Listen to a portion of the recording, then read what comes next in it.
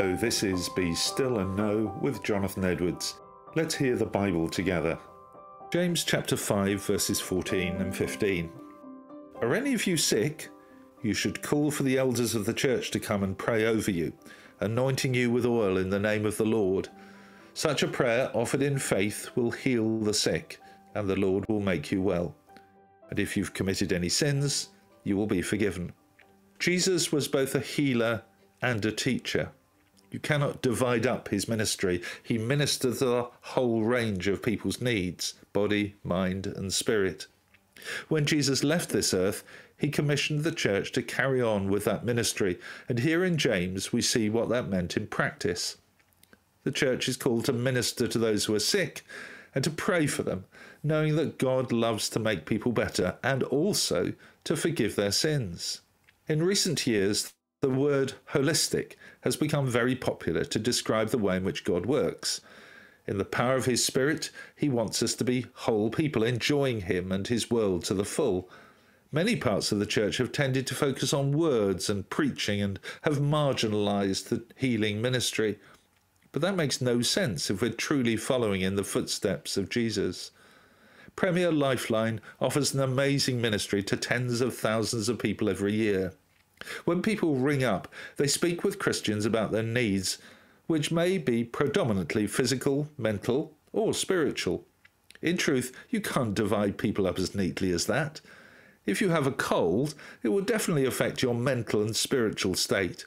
And if you're struggling to forgive someone, it's quite likely that it will have physical effects. Healing takes many forms, and when we pray for healing, we'll never be entirely sure how God will answer.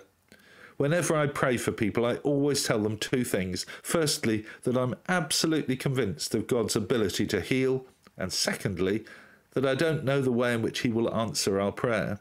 In prayer, we entrust ourselves into God's loving, healing embrace. Thank you, Lord, that your desire for us to be whole in body, mind, and spirit. Help us to receive and share your healing touch today.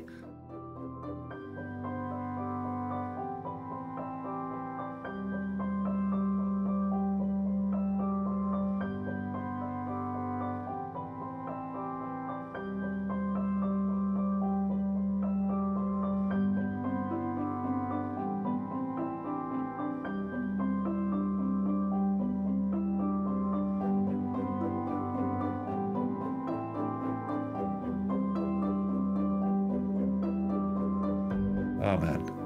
It's been a pleasure to spend these moments with you. I'd be delighted if this were not a one-way communication. So if you've got any questions or comments, do please write to me at jonathan.edwards@premier.org.uk. I'll then get back to you in complete confidence as soon as I can. Visit premier.org.uk/Voice of Hope and join our growing Voice of Hope family.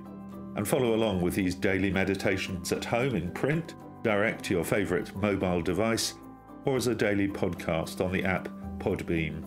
I am Jonathan Edwards, and I encourage you to join me as I share a thought from the Bible Monday to Friday every week. May God bless you.